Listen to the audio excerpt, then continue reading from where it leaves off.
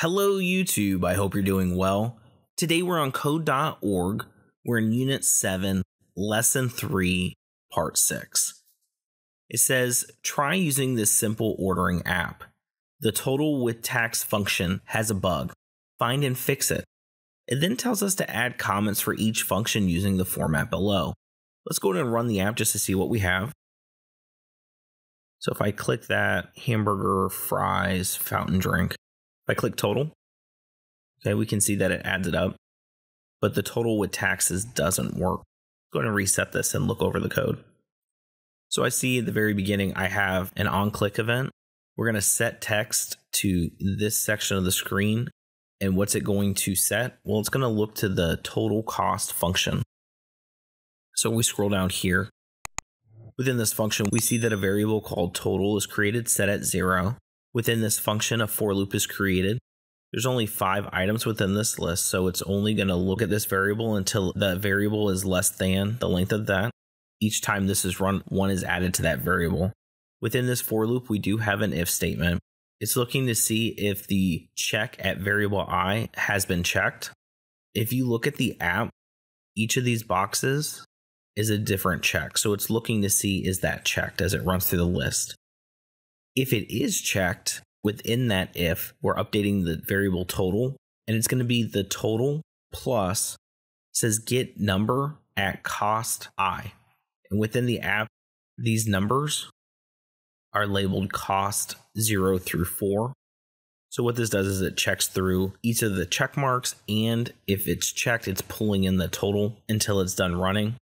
Once it's done running through that, it goes ahead and it takes that total that was just calculated and returns it back up here, and then that's spit out to the app. Our next on-click event does the same thing. This time, it runs first to the total with tax, and that goes here, and it's passing the total cost function result into this. We see here that calculation. It's going to take the total, and it's going to bring that amount plus this right here, the amount times the tax. As I look over this, the reason that there's an error in this is because it's not actually returning anything. The cool thing about how they set this function up is that it's already taking the calculation here, so we do not have to recreate this code to get the total with tax.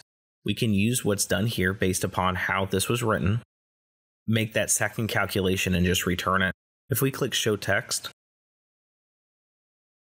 we go to return. If we type in total, that should fix our issue.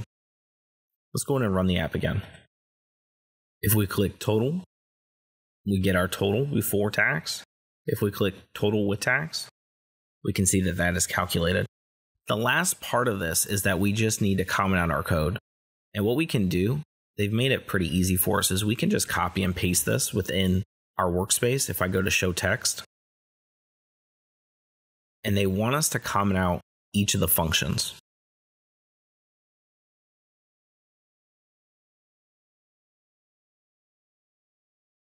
The purpose of this first function is to calculate the total cost of the items that are being ordered.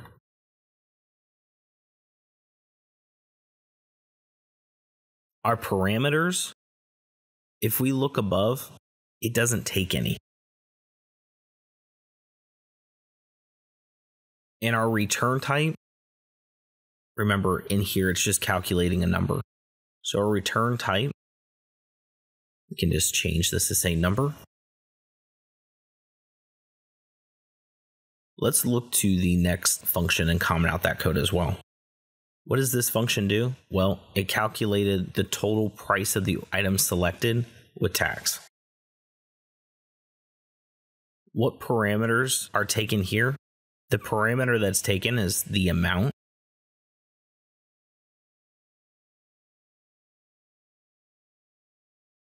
The type is a number.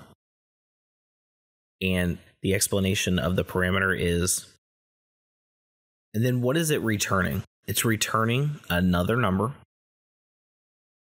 and the description is the amount of the item selected with tax. The fix to this app was pretty simple. We just needed to return the value that was calculated. An important piece of this that can get overlooked is commenting out your code. This is a practice that you want to make sure that you're doing.